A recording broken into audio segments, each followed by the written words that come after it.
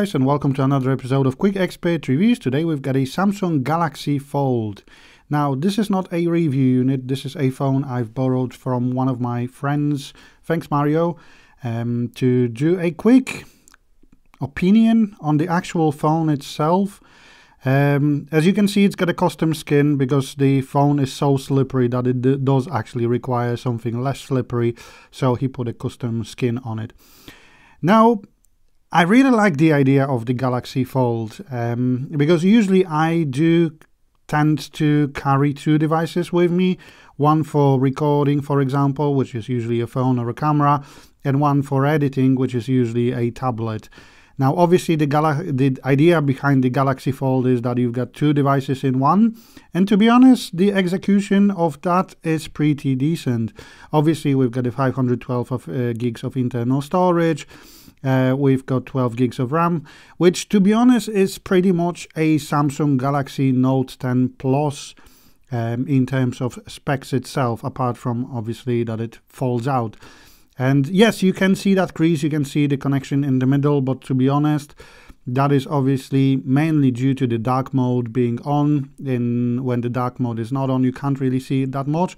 And when you start watching videos, which I will show you later on, you actually forget about it, as long as the movie is decent, obviously.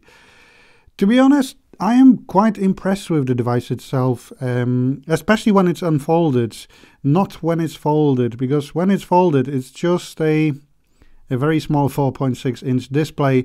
I do see the future of the devices going like that, especially when you want to try and read something. As you can see, the websites, it's absolutely brilliant.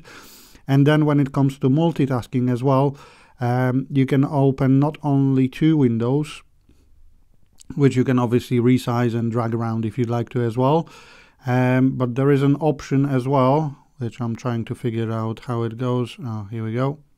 Yep, so you can scroll and then you can open a third app as well. So if you'd like to, you can watch a video, reply on a messenger or WhatsApp, and then, I don't know, use Maps or Calendar, for example. So yes, you can use 3 apps. As long as they support normal split screen multitasking, you can use 3 apps. And obviously, if you like to, you can resize them to your liking. So it is a pretty decent powerhouse, I have to admit. So yeah, in terms of movies and videos and gaming, obviously it all depends on if it's supported.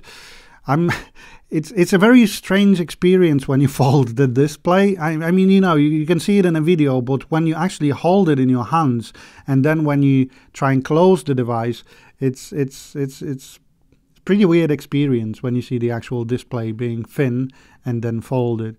In terms of the camera, the specs exactly the same as on the Note. Now, what's cool is that when you fold it, you can still use the camera itself. Obviously, it is a box standard camera app. It does support a Filmic Pro and it does support Camera to API. However, that's on the Exynos variant.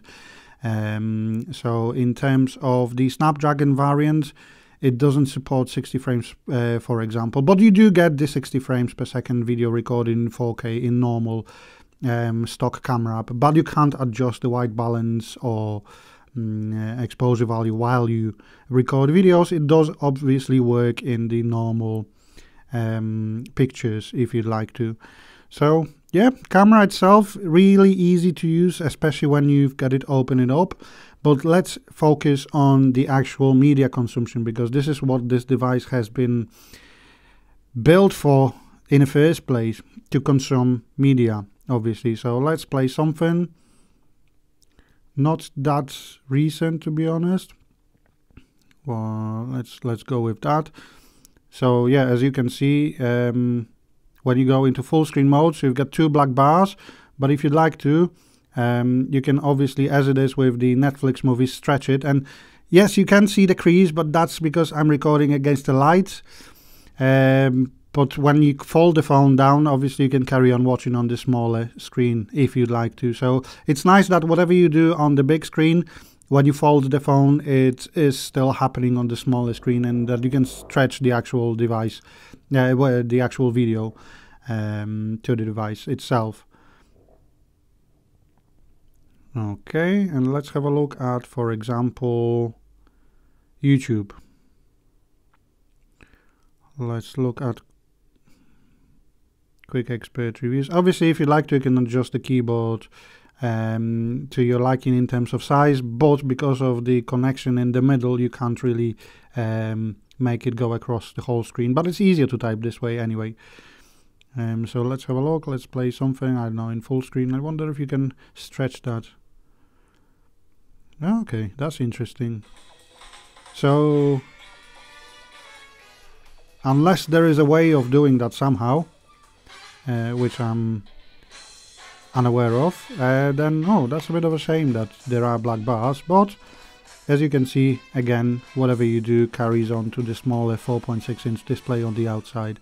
So yeah, thanks for watching another episode of Quick Expert Reviews. I hope you've enjoyed that, and I'll speak to you soon, guys. Bye!